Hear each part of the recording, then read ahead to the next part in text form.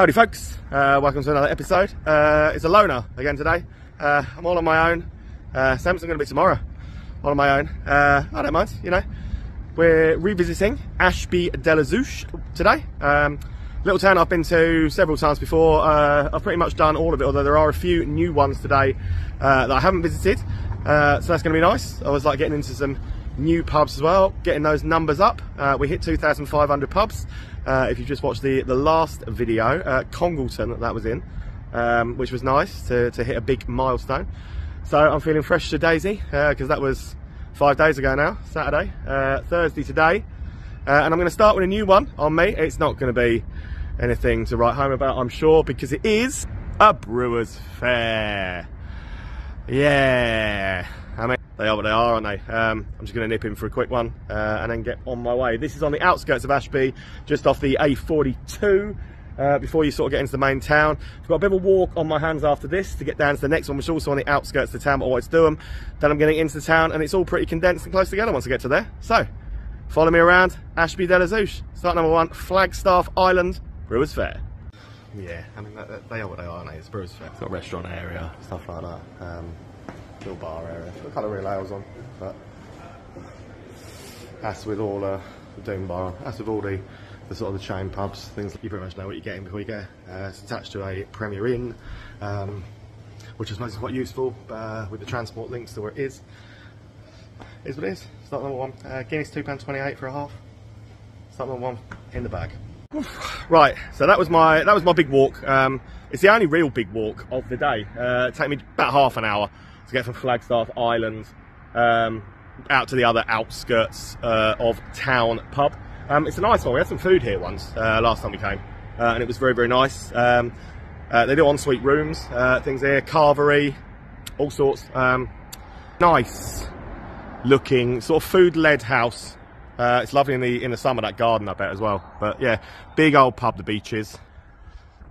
Stop number 2 on the Ashby De La Zouch tour is the Beeches.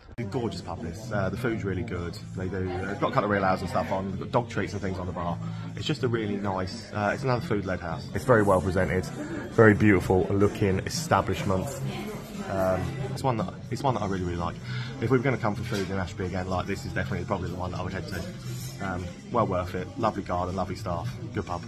I really like the Beeches. It's a really nice pub. So it's dog friendly, dog menu, doggy treats, great garden outside. Just a decent pub that. 10 minutes walk for now. For stop is the Bluebell. This one it's a managed house. And when we came before, there was the sweetest old couple in the world running this, so I hope they're still there because they were absolutely lovely.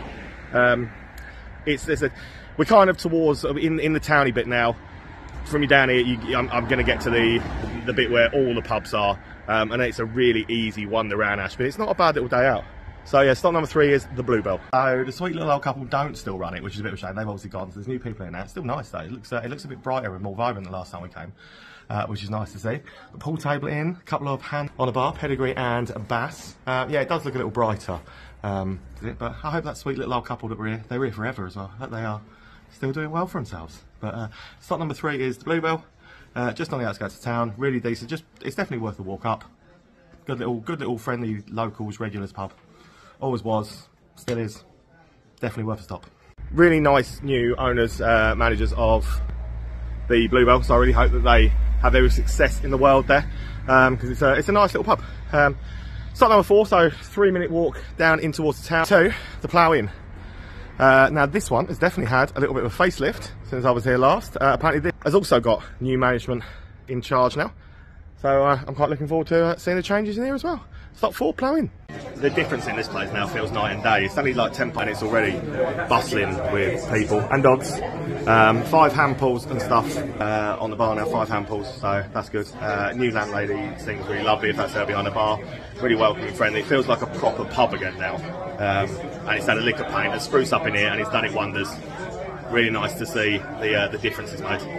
It's so nice to see that Plough Inn absolutely thriving now. Yeah, the new owners obviously have been really good for it. It really does now look like a vibrant, great locals pub. Mix of age ranges in there. Really, really good. Really pleased to see it done so well. But thought I'd film this because this shows you just how far my next walk is. Across the old sort of square roundabout and things. Right in front of you, just there, that is the Bowling Green Inn. And that is my next stop. Real old school, old feeling pub. They sort of split into two sides. Got some handfuls on, got Timothy Taylor, landlord and stuff on. You can watch the African Cup of Nations and stuff is on. You know what I mean? It's this is a proper old school, old feeling pub. Pool table and stuff through that back room over there. You've got another little room round to the sides that sort of joins the two together. It's got a TV and stuff in as well, so you can watch the sport on. Yeah, nice feel to it, always has done. Nice old pub, there's a roaring just down over there as well. So it's making it nice and warm, because it's freezing outside. Right, the temperature is dropping rapidly. It's -1 again now. The second the sun went in, the temperature really did drop. That was my other longest walk. About 8 minutes it's taken me to get from the Bowling Green Inn to the other end of the town, where the Railway Tavern. Beautiful little pub this. Pool table in one side. It's not very big. Nice, tiny little pub. Free house. Really friendly last time we went in. Glad to be back. But yeah, it's not far to walk. And then literally it's even less far back to go to the social club that I'm going to next. So stop 6 is the Railway Tavern. Tiny, friendly little locals pub. It's dog friendly, said over that side. Screen TV up at that end. Couple of handfuls on. Bass and Timothy Taylor's landlord. Decent selection of the spirits and everything else. Yeah, that's the full extent of the size of the pub. So it's like a little tiny street corner boozer, but it's always friendly. It's always nice in here. So we liked it last time, and yeah, I like it again. Railway Tavern is a really sweet little pub. It's worth the walk. It's not a far walk, so it's worth the walk out of town. Next one up is a brand new one on me. Never even knew this existed. Never knew it was here, so we didn't do it last time. Don't necessarily always do social clubs and things anyway, but this got tagged in yesterday on the Facebook post I put up about being in Ashby. Someone said come and do it. Tagged in the social club themselves. They said, yeah, you're more than welcome. And they open at 6. And it's like 6:05. Look at me for timing. So, stop number 7. Yeah, you can hear it in my, like, the cold air now. It's terrible to walk through. But luckily, it looks warm in there. So this is stop number 7. Looks a nice little place, doesn't it? This is the sort of thing that you like to sort of find. So there's a lot of people in Ashby apparently that don't know this is here, and they probably should, because it's a lovely club set up with stuff as well. So you can see through the sides and things over there. There are 5 beautifully preserved tables and things in there. Got dart sports as well, 3 darts teams and things as well. The people that run it are lovely. It's a very nice, well kept club. It's the heartbeat of the community. A lot of community groups apparently come and use the place. It's dog friendly in the bar area, which is nice. A decent selection on the bar and things as well. It's a really nice little club. Memberships always been accepted between £25 and £45 for a whole year. Juniors right up to adults and senior memberships and things like that as well. So this is definitely worth come and check out and have a look at. So you can see it's a beautifully presented club. So you've got some handfuls on. Got a bass on, which is always a favourite, isn't it? Very good bass. Things like that. Very good bass, I'm told. Very good bass, I'm told. Yeah, it's a nice, vibrant little club. So yeah, please do come and check these guys out. I said, if you didn't know it was here, you do now. It's just behind the Esso garage. It really isn't hard to find. That is a really, really lovely little club, and I'm glad to see it thriving. Glad to see it doing so well. Good bunch of members apparently. Lovely people that run it. Just a top club. 3-minute walk then back to the town. We are literally now at the bottom of the main sort of drag, the main high. My next stop is Wetherspoons. It's a Wetherspoons, like I said, I've got history with. This was the worst service we've ever seen at the Spoons last time we came. That's the high street bit up there. I'm on the easy bit now. But yeah, let's see if Spoons can redeem themselves. So the next stop is the Shoulder of Mutton, Wetherspoons, isn't it? You can't knock them, really. £1.44 for half a shipyard. Can't go wrong with that. Yeah. There's your Wetherspoons carpet. It's a big old spoon. Big old building, stuff like that. I'm proud to report though that the service was so much swifter. Despite the fact that the pub's busier, the service came with a smile and it was so much better than last time. So that's a massive improvement. However, the toilet full of cocaine bags upstairs at 6:30 on a Thursday. That's a bit early for anybody to be going hard, surely. I can't even work that out myself. They've redeemed themselves a little bit, Spoons, I suppose. Right, just over the road, it's a busy road as well. Just over the road, my next stop is the cocktail bar, which is kind of the back bit of a restaurant. I can't think of the restaurant, it's like a pizza restaurant, and the wine bar. It's all sort of one thing, so I'm just going to do the cocktail bar bit. Now I'm going to do the wine bar. I'll do the wine bar bit. And just have a half in there, and that's our next stop. So it's basically part of Zamanis, the restaurant it's called, or Zamanis is the restaurant. It works really well because the courtyard and stuff outside, so this bar that I'm in, the wine bar and the cocktail bar share a courtyard. It's always mega rammed at weekends and things like that, and it separates the drinks from the diners. It's a good idea. You won't find any hand pumps, but it's a sweet little, sweet enough little bar. Yeah, and it is a good idea because it does break. It means they can have a restaurant, but they can also still have drinkers and stuff out here, so they've made really good use of the space. We're starting to get to the town's nitty gritty now, and this next one, this is the town's craft union. You know I like a good craft union. I'm not going to have 3 blue wikis to myself though again, because there's an offer of £1 in the Loft of VKs for £1. So you know I'll definitely end up having a VK in there. So next up on the one that up is the Lamb. Now have a look at this beautiful old building. Oh, look at that. How beautiful this is. Yeah, now again, new ownership not that long ago, from what I hear. So that's again, that's progress. It can only be a good thing. I'm not entirely sure it was even the craft union last time we came, to be honest, but they do buy buildings all over. Every town has a loud driver as well. But yeah, up next, I think this is stop number 11, the Lamb. It feels a lot more vibrant, a lot nicer in here than it did the last time we were in. There's been some serious end where the pool table is and stuff, to the dance floor area. But it's a big old pub. Craft Union tends to buy decent buildings and then put them on, and under new management and stuff, this one looks like it's probably going to go from strength to strength. So yeah, good work with this. It's clear to see the improvement in the Lamb already in a short period of time. They said the new people in there haven't been there that long already, and it's clear to see that is shedding a long-term bad reputation, and definitely on the up, thriving, which I'm really pleased about. Right, a couple of doors down in the old HSBC Bank building, the lounge brand, literally they opened yesterday. So this is a brand spanking new one. Just look at this building. That is Centivo Lounge.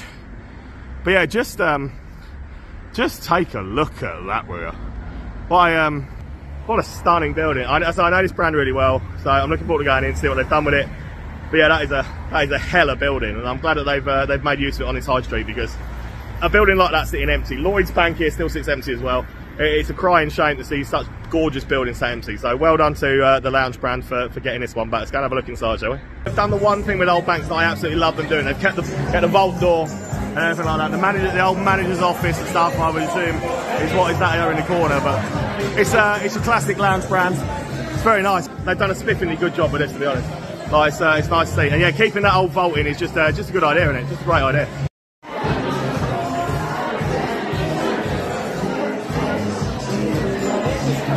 Old vault door.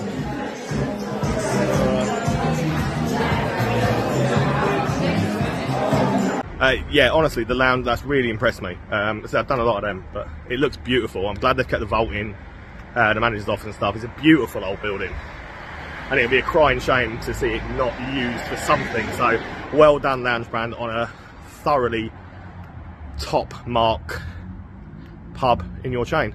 A few doors down brings me the tap at number 76, micro pub. Lovely little micro pub this is. Really enjoyed being here again. We've been, names escape me at this time of night. There's one up one of the little Derbyshire villages that we went to as well, owned by the same people. It's really nice. I love micro pubs. So tap at number 76 is next. Yeah, so just as I remember it, lovely little micro pub. It's kind of modern feeling but still rustic, if you understand what I mean. It's lovely.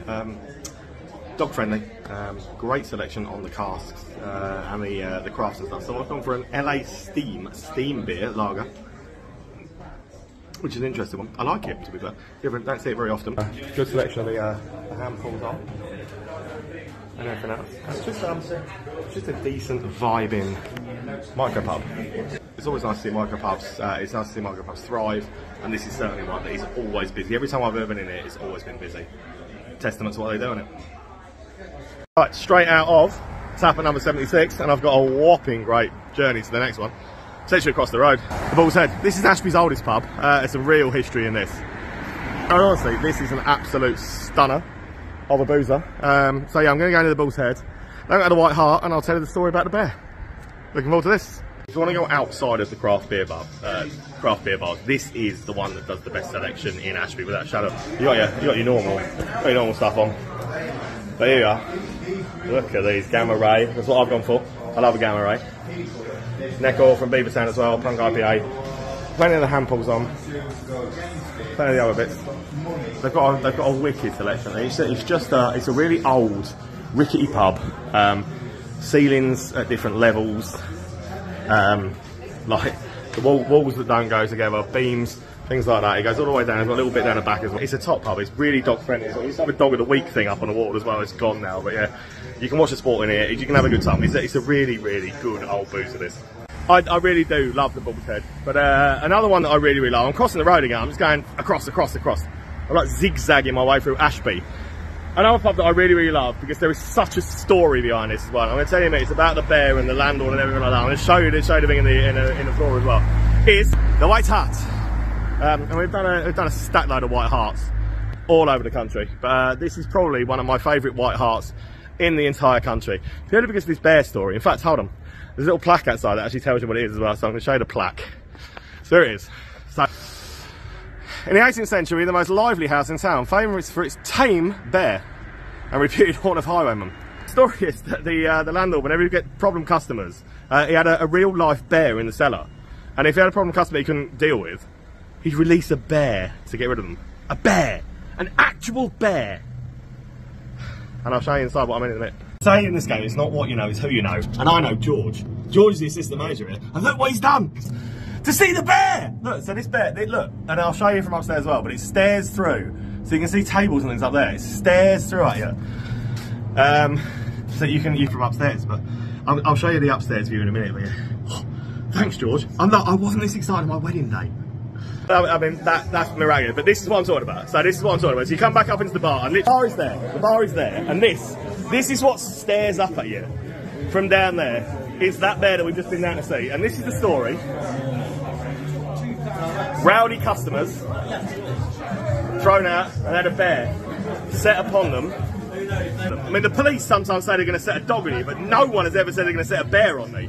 I mean, the police haven't said they're going to set a dog on me, but you know, I've heard it on cop shows and things like that. But I mean, it's pretty special. So they've also got open mic night and stuff going on the first Thursday of every month. They also have normal live music on and Saturday every week. Not necessarily from they've got them on the January. It's just Saturdays. But it's a banging little pub. So much history. Such a. So you can watch the sport. It goes on and on and on. They're friendly. We've also got a well that leads to the tunnel system under Ashby. There are some stories and things behind that. You know me, I'm all about a little bit of culture and a little bit of history and a little bit of alcohol along the way. I'm having a great day. Honestly, I'm like a kid in a sweet shop at seeing that bear. So I've got two Queen's Head. Beautiful old building this, and the loft is in the back of this, part of the same thing. So I'm sneaking in with these two quick. And I've got Brew to get to, and then that's me done for the night. Yeah, I love the White Hart. Proper live music venue, days. Proper decent pub. Just met the landlord as well. What a lovely fella. I love Ashby. And Queen's Head is the lower part of the loft. So I've never been in the loft before. So the loft's a new one away, but I've been there before. The history in this, it's got a little roaring fire going. Look at the history, the beams, everything. So you have got a real ale pump on. Got pedigree on. Give us a wave. Hey, she's very lovely as well. She's putting up with me when there's no one else in it. But it's a lovely the loft. So the loft is next. Queen's Head is 15 of the day. Nice stuff. And the VK pound offer, it's on down here as well. I might have got two. Oh well. This is pretty damn cool, you wouldn't expect. This is upstairs from where I've just come. It's a nice little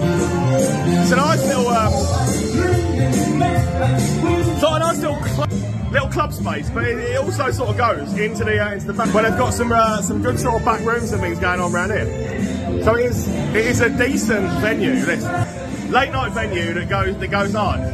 Yeah, I absolutely love it. This is a banging idea. But such an old historic pub as well. That's a banging idea. Like that, it's such an old historic hotel and bar downstairs. Cherry downstairs on the bar, she's absolutely lovely. And it's just the loft is quite impressive, to be honest. You wouldn't expect to find that above such a historic pub. So I can see why that's the late nightclub and stuff of the town. Yeah, very, very impressive. Karaoke going as well on a Thursday. I know it's a bit later, I'll be doing it. But yeah, that's pretty much it. Bar in. my last stop, and you could say I saved the best till last because this is my favourite pub in Ashby. Shadow of a doubt, there it is. Brew is it's run by wonderful people. It's a lovely place. They've got an open mic night going tonight as well. I'm sure I'm going to find a nice sour to drink in here, and it's a wonderful way to finish off Ashby. And I love Ashby, I honestly do. And tonight just highlights the fact of how much I really do like Ashby. So last stop of the night is Brew. 17, about 6 hours I've been. Yeah, happy with that. Happy with that. Final stop of the night, Brew. I said, this is honestly, it's my favourite place in Ashby. I absolutely love it. So I found John. John, the owner. Hi, everyone. It's wonderful. His wife Laura behind the bar and stuff as well. But I've been presented with a wild berry sour. If you want to hear some 80s now, you can hear the best 80s ever. The best 80s ever. They've got an open mic night. I mean, it's looking. Hey, here, give a wave. There we are. Got an open mic night. There's a strong likelihood of being awful apart from the saxophone. Don't worry. Got an open mic night. It's packed in here, as you can see. Like, it's packed all around. This is what I love about the place. Like, it's a community. It's a fun time vibe. It's a lovely camp. It's a lovely place. And this is pretty incredible. That's maybe this is incredible. What a great way to finish Ashby. It's such an underrated, great little town. Ashby deserves more. Ashby deserves more.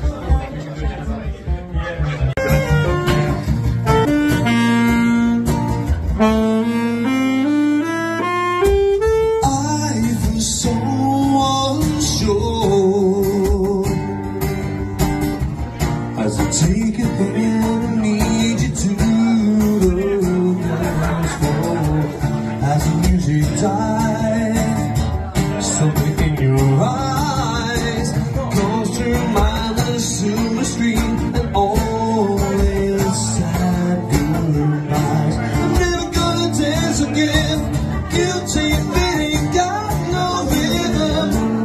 I mean, I don't like George Michael, but he's so much better than that. Sadly back home.